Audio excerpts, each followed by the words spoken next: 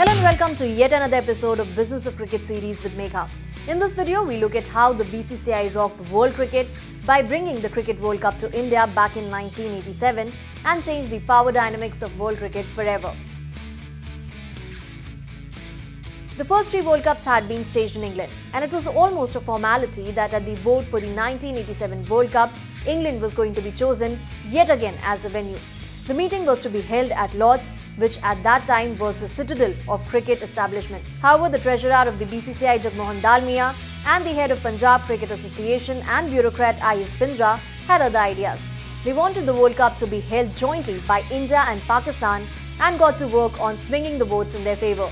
However, it was going to take a lot of nerves, political acumen, and ultimately money.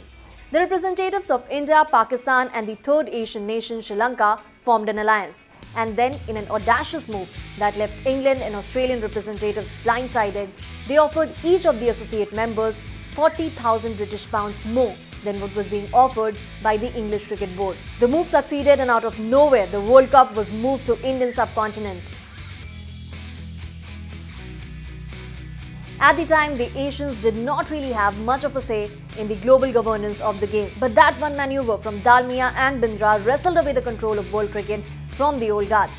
However, that was not all. Stick around to know how the duopoly of England and Australia was finally brought to an end. The Indian public got a taste of a World Cup in their own backyard for the first time, and the games were held in packed houses. Reliance became the title sponsor of the tournament, and the World Cup proved to be a massive success. From there on, try as they might, the direction and power centre of world cricket decisively shifted to India from London. Dalmiya and Bindra were the men who were responsible for laying the groundwork for the power that the BCCI was going to enjoy from there on.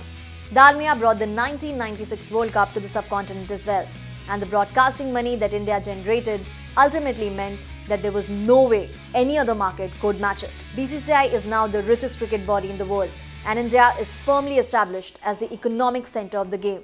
However, it all started with that one eventful meeting at Lord's, where two Indian cricket officials hoodwinked the established powers in their own game. The end of England-Australia duopoly over world cricket followed a few months after that meeting at Lord's. Cricket boards of the two countries lost their veto power, by way of which they could approve or reject any proposal irrespective of the numbers against their resolution.